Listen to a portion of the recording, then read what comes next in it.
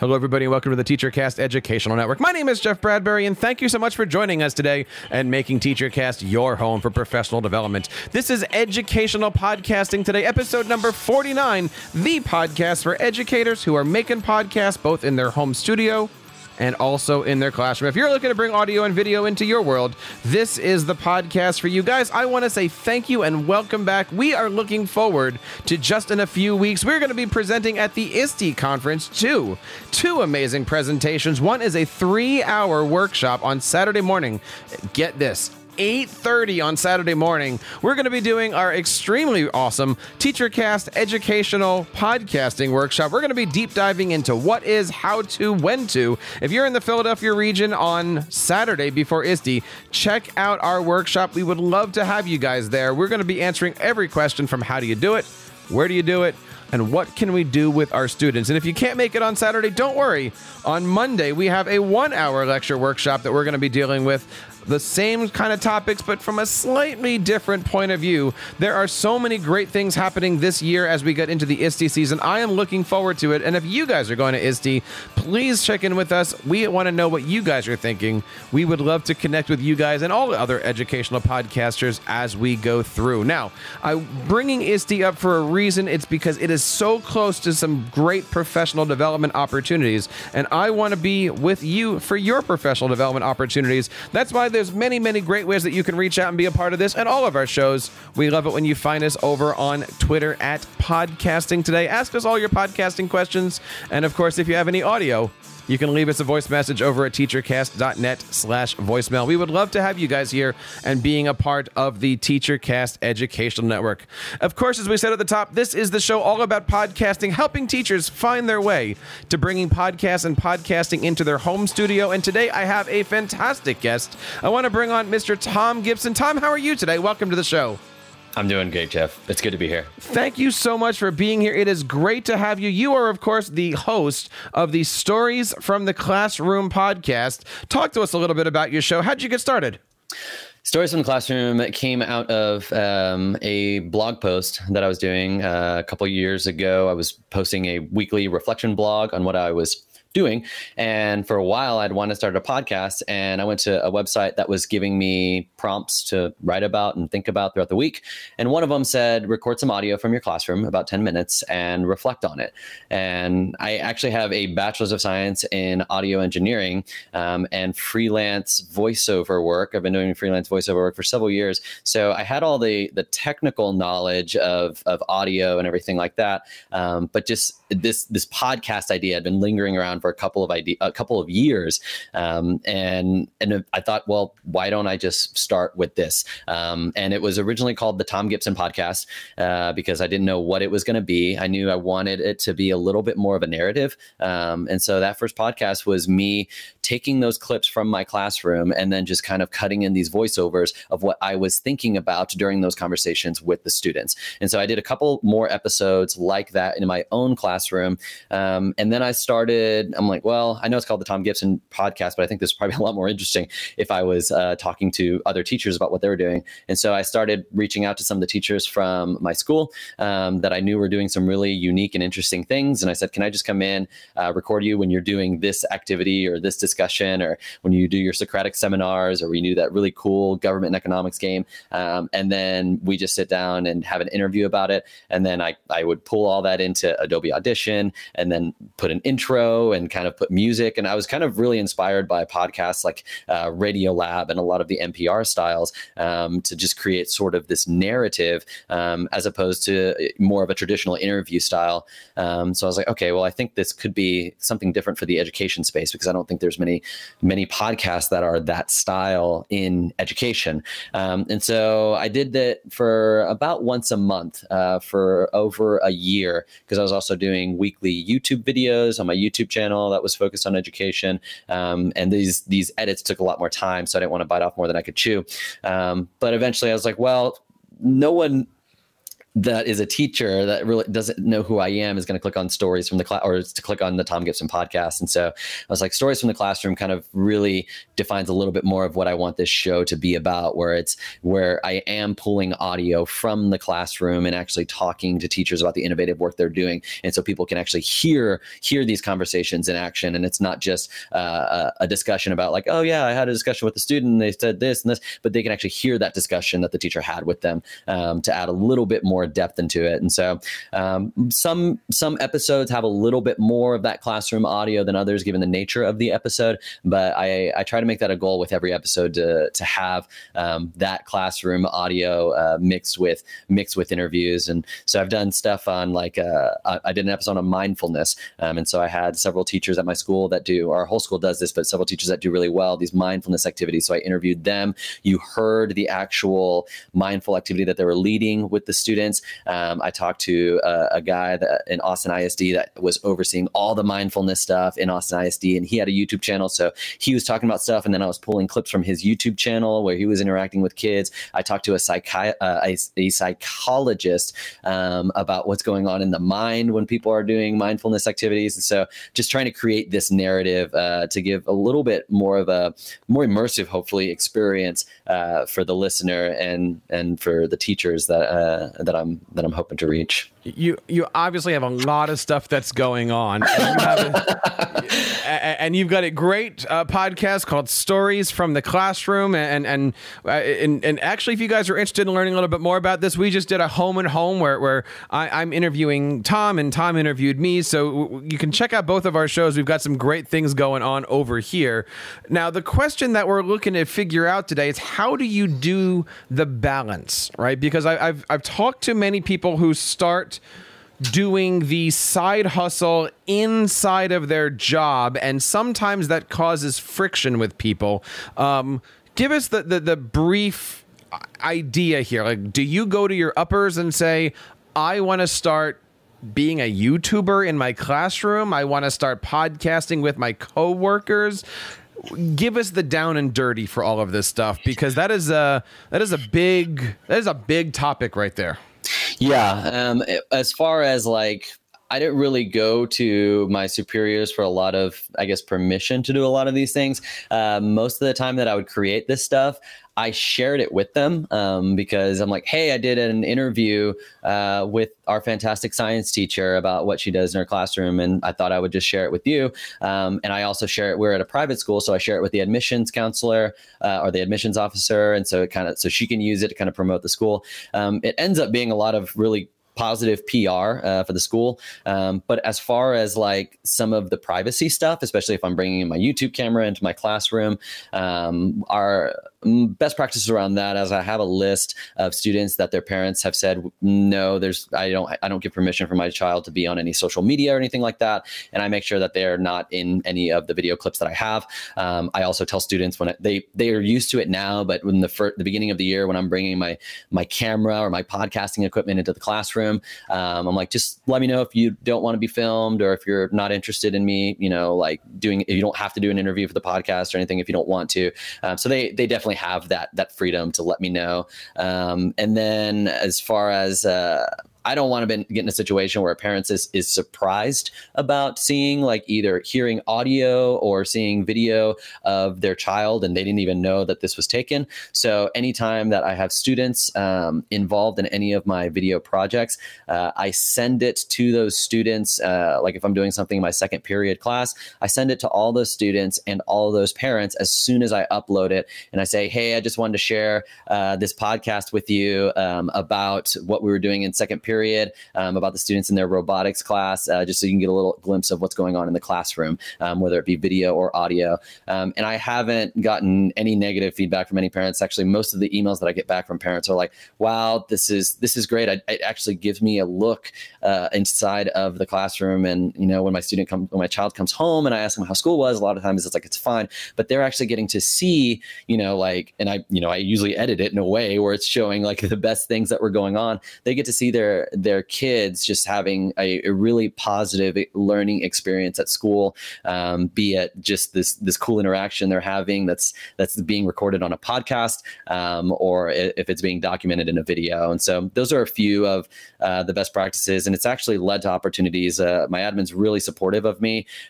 They came to me and said last year, said, "Hey, we want to do some really cool high school electives. What did you think about teaching a high school YouTube video production class and teaching a podcasting class?" And I'm like, I've got lots of ideas for YouTube video production. I don't really want to do a podcasting class because I don't know exactly what I would do, and I don't want to listen to hours of audio of like first-time podcasters. So I went ahead and this year I did 2 semesters of the YouTube video production class, and it's become a really popular course. And so it's really cool to have the administrative support in these types of projects. That's awesome that you have all of that support and have the opportunity to really take your classroom and make it shine, right? Many teachers out there are trying to figure out what they can do to really show off their students and to show off their school districts. Now, when you're creating this stuff with your students, would you say your audience is the community, the mom and dad, or are you specifically creating this to be the next YouTube star? Because I know you call yourself a YouTuber, so I want to figure out where this whole thing is. And I don't want to let you go before I ask, are you monetizing this content on YouTube and else that you're also getting paid for during the day when you're teaching? My target audience is other teachers. And so I set up a lot of with both the podcast and with the YouTube channel, I set up the videos in a way, a lot of times it's lessons that I'm doing, a really interesting robotics lesson or an interesting math lesson or a reflection on my YouTube video production course. And I would structure them so that I'm saying like, okay, this is actually what the lesson is. This is how I assess the students. I debrief the lesson with the students and get their feedback on it. And then same with the podcast. I'm setting it up. I'm asking teachers, like, how do you assess students in this? How do you set them up so that they are actually succeeding in this project? Or where did this idea come from? And so other educators are my target audience with all of this content. The students end up watching it because they're in it and they want to see the videos, but they aren't my target demographic, and the families aren't necessarily my target demographic either. I just share it with them. I am monetized on my YouTube channel. I will monetize a video if I think it'll get, a lot of views. But if I feel it is not going to get a lot of views, then I won't. Some of my videos that do have some of the lessons that are going on in my class are monetized them. What do you see is the end game for all of this, right? Because many teachers that are listening to a show like this going, how can I use this craft of audio, video, podcasting, YouTube? How do I really do this to leverage income? How do I do this to leverage other opportunities? You have several channels on YouTube for several different things. Mm-hmm. Talk to us a little bit about your content strategy here. I have a goal to be able to create a brand for myself that I am finding primarily financial opportunities through selling online courses and curriculum to other educators, as well as looking for speaking opportunities. So to break that down a little bit, my YouTube channel, couple years ago, I spent the whole year going through how I develop my own classroom economy in my math class, from students applying for jobs where they get paid based on their classroom job, which is usually jobs like writing the agenda on the board and fixing the desk before class, jobs that help me. And then they get to save their money. They have to pay rent on their desks unless they end up buying their desk and becoming homeowners, I guess. And then they can actually buy other people's desks and become landlords and get money that way. And they get opportunities for bonus money. They get fines, and there's classroom auctions that they can use their money to buy real things.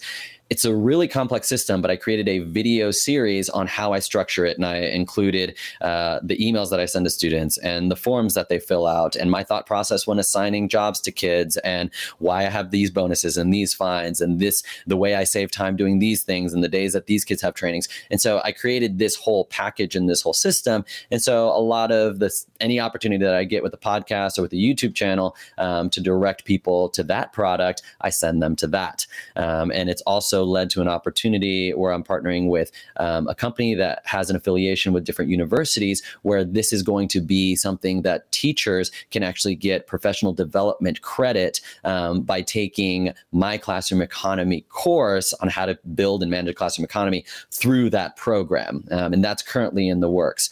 The second YouTube channel is called Thom Teaches YouTube, which I started as a result of one, my education channel having both education content and video production and audio production content and getting two different audiences. And so I'm like, let me split that up a little bit. And two, I was teaching the YouTube video production class. What better way? I could create a channel not only in how to grow on YouTube, but then I can actually create videos that are video assignments. Like this is your YouTuber assignment. And so someone that's looking for something a little bit more structured where I provide rubrics and I say, here's how you can assess yourself if you're not in my class, but you're doing this assignment with us, and give a little bit different in hopes that could become some kind of packaged curriculum that I could sell to teachers or to districts. And recently I just applied. I actually submitted my application today for the Adobe Education Leadership Program because I use Premiere Pro, I use Photoshop, I use Adobe Audition.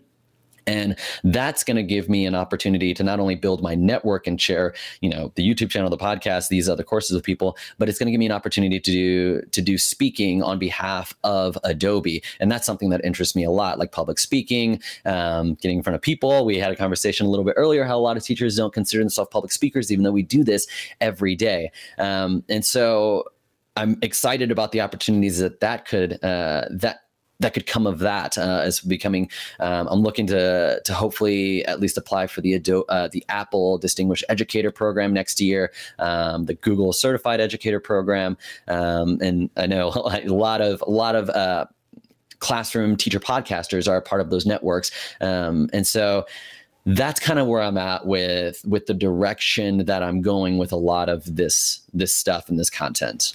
Thom, you certainly seem like you have your head in the game here and you know what direction. We're going to come back in just a couple seconds and continue talking to Thom Gibson all about his YouTube channel, his content creation, some of the great things that he's doing in the classroom, but most importantly, what advice does he have for anybody that's listening today that wants to get in the game themselves? We're going to be right back here.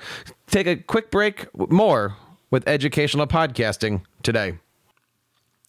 Friends, before we move on with our show, I wanted to let you guys know I have been in education now for almost 20 years, and I've seen the changes some students have come to face every single day, whether it's going through school hungry, not being able to see a doctor when they're sick, or not getting the proper rest at night. These challenges make it hard for kids to focus on their learning.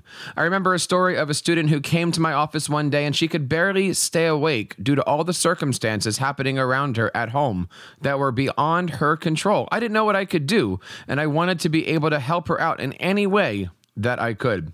Thankfully, Concordia University in Portland is leading the way with their 3 to PhD program that helps to combat students' fears, freeing them to pursue their highest dreams. They're revolutionizing education by creating a holistic model that provides groceries, healthcare, and even clothing to students right here on campus, helping them thrive and helping our communities strengthen and grow.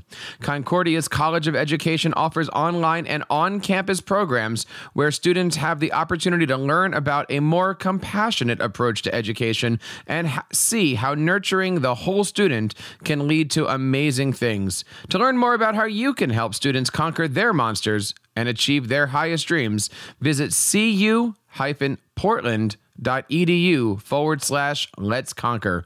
That's cu-portland.edu/let's conquer. And use the hashtag #NatureEducateGrow. And we are back on Educational Podcasting today. This is episode number 49. All of our great content can be found over on educationalpodcasting.com. I hope you guys have had a moment to check out our brand new TeacherCast ultimate guide for educational podcasts. Ladies and gentlemen, we have created a document that is free for download. It is at the bottom of all of our blog posts. Also can be downloaded over at educationalpodcasting.com. If you're looking to create a podcast, put your podcast down on recording, edit it, promoting it, publishing it, social media, SEO, everything that you need to start your podcast is in this document. We have a fantastic blog post all about it, but we also wrapped it up and packaged it in PDF format. You guys can download it today. Check out your TeacherCast Ultimate Guide to Educational Podcasting. And I'm going to even say right now, Volume 1. I'm working on Volume 2 right now, which is going to be more classroom focused. This one here is more studio focused. And we're looking at dropping the second one sometime around the ISTE time, right around when we said that we're doing the ISTE workshops here. So check out the TeacherCast Ultimate Guide to Podcasting over at educationalpodcasting.com. And I want to bring my guest back on the show. He is the host of Stories from the Classroom podcast, a fantastic show all about what is happening in his classroom. Thom Gibson, welcome back to the show here. Talk to us a little bit more about some of the great things that you are doing, because you said that you are currently in the process of changing your home studio around. You said you're moving, I believe, and You're going to be rebuilding stuff. So let's talk a little nerd stuff here, right? Talk to us a little bit about your podcasting process here. How do you do your recording? What apps do you use? And then we'll kind of walk each other through the conversation here. But talk to me a little bit about the recording process and you know, what equipment do you have? Sure. The recording for me primarily it has to be mobile because I'm going in and out of classrooms. I use a Zoom H4n Pro that I have right here. It's got 2 inputs. It's great. I use 2 SM58 microphones for that when I'm actually interviewing someone. When I usually in their classroom, maybe after class. I use the 2 onboard microphones whenever I am actually trying to get audio from the classroom instead of the SM58s. And honestly, there have been days that for whatever reason, the SD card didn't work. And then I just use my iPhone 6S audio just to go around the classroom. And then when a student was talking, I just kind of put my phone kind of in their general direction. And so that's been fine. As far as like what I do at home, my home studio is a little bit more optimized for my YouTube videos. I've got a Rode NTG2 microphone, shotgun microphone, so I can get it out of frame whenever I'm recording my videos, but still have really good audio because it's very, very directional. And that is plugged into a Scarlett Focusrite 2 input, 4 output, I believe. Really, really good preamps on that one. A bad interface, you have to jack the amplifiers all the way up, and then you kind of start getting a hiss in there. But they're like right now when I'm talking to you, like at 60%, and that's usually high enough, even though it's not right next to my mouth. My videos, I still record on a Canon T3i, which came out in like 2011, which is still really like all that I need. I've got a couple nice lenses. And when I say nice lenses, like $125 lens, that's a 10 to 18. I've got like a 24mm lens that was less than $250. So not an extravagant amount of money on the lenses. But that's on this kind of weird mount for when I'm doing videos here at home. But then I just take that off and attach it to a GorillaPod when I'm going to go to school and vlog.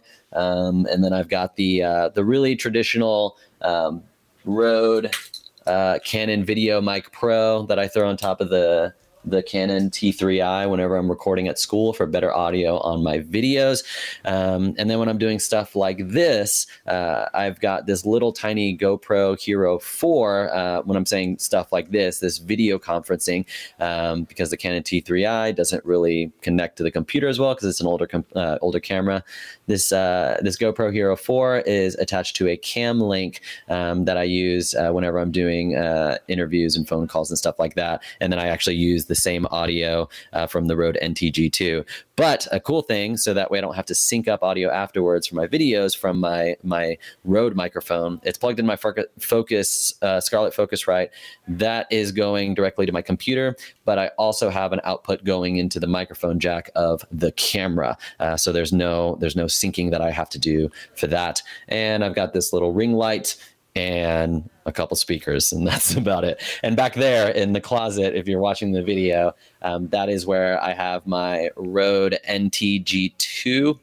And I've got blankets all up inside the closet to kind of create a little more soundproof room where I'm doing a more official voiceover stuff, whether for my freelance voiceover work, or if I'm doing more of the narrative voiceover work for my podcast, I'll go in there because it'll be a little bit less room noise. Now, everything that we just mentioned, I'm taking studious notes. Again, this is episode number 49 for Educational Podcasting today. You can find out everything over at educationalpodcasting.com. Check out the archives. Everything we're going to be having links to, and we will make sure that anything that we talk about today, you guys have the opportunity here. Now, Thom, before we get out of here, you have mentioned a few times this whole concept of voiceover work. I got to ask, what is it? How does it work? How'd you get started? Talk to me a little bit about voiceover.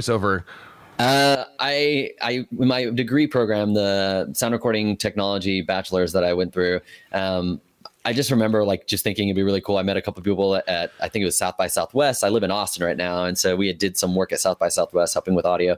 And I met people that did voiceovers, and I did some broadcasting work at a radio station. So I always had voiceover kind of in the back of my mind. People used to tell me when I worked at a grocery store, I'm like, welcome to HEB. Good to see you. They're like, you sound like John Wayne or something like that.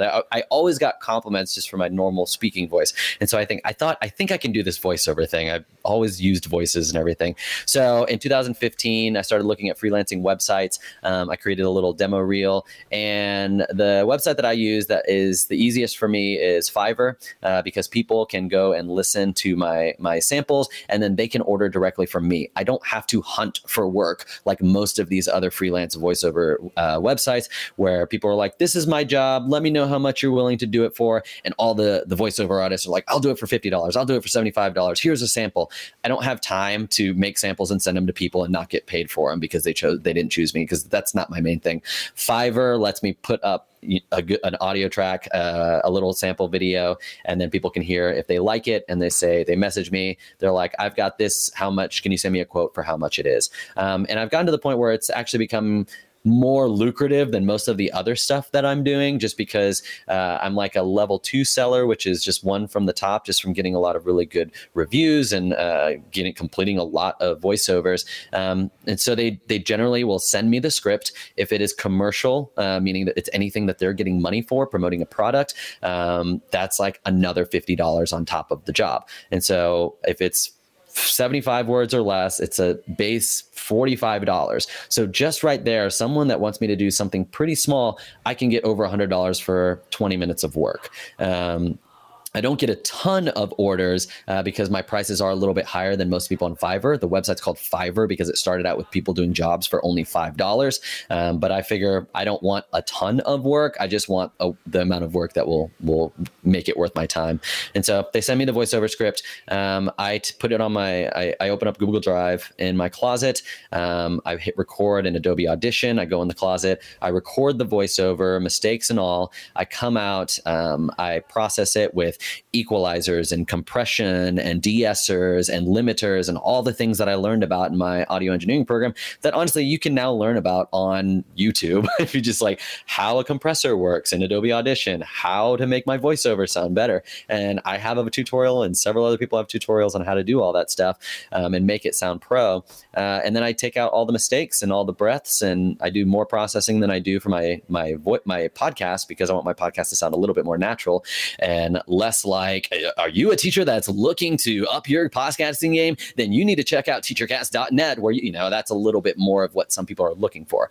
My podcast, I don't process it as much as those voiceovers. And so I send it to them. They get one free revision if they need, if I made a mistake or that doesn't count for the revision, but like, can you try it with a different energy level? But it's fun. I like doing it. And it's just kind of, I do a few jobs a month, and it's fun to get those emails. If anybody out there is looking to figure out how to do something on the side, right? Like, this is a great opportunity where diversify yourself, right? You've got all these different channels out there. Something is going to hit for you at some point in time. And that's one of those great things I love about what you're doing here. And of course, the website over here is, sorry, what your website address? You're good. ThomGibson.com. Thom is spelled Thom, short for Thomas. Thom Gibson, Gibson.com. And there you're going to find links to the Classroom Economy resources that I said, my links to my 2 YouTube channels. I've got to talk about diversify. I have an Instagram that has nothing to do with education, nothing to do with voiceover. It's just called Books and Beef Jerky. And I wanted to read more books. And I thought maybe if I take pictures of the books that I'm reading and write reflections of them, that would make me read more books. And I like beef jerky, so maybe that can make it a little bit more niche. And I'm like, if I can get any company to send me free jerky, this will be a win. And I've already accomplished that. So. That is awesome. Definitely check him out. ThomGibson.com. Again, this is episode number 49. Everything here is in the show notes. Thom, I could talk to you for hours, and I know that because it is now 9:50 and we've been talking since about 8 o'clock already. So we've been doing a good job with this. And please don't forget to check out Thom's show over there called Stories from the Classroom. We're getting links and everything is going to be over there. We didn't even have a chance to really talk podcasting stuff, but that's okay. I know you'll be back on the show at some point in time. Thom, just to kind of do a quick wrap up, what advice do you have for anybody out there that is looking to build I always reserve the word side hustle here, but anybody out there that's like, how, should, where, when, why, what advice do you have that teachers? Speak to them now. I would say make time. Plan out how you're going to spend your week, because I think that's the biggest thing is people say they don't have enough time to do this. I generally, at the beginning on Sunday, I think through, okay, I get up pretty early. I get up at 4:30. I go to bed at 9:30, so I'm still getting a good 7 hours. I think through what am I going to do in the morning before work for my business? What am I going to do in my prep periods at work? And I get home 3, 4 o'clock. My wife doesn't get home till 6. What am I going to do in the 2 hours before she gets home? So that way when she gets home, we are spending time together. We're going on runs together. We're making dinner together. We're watching TV together, and we have that time.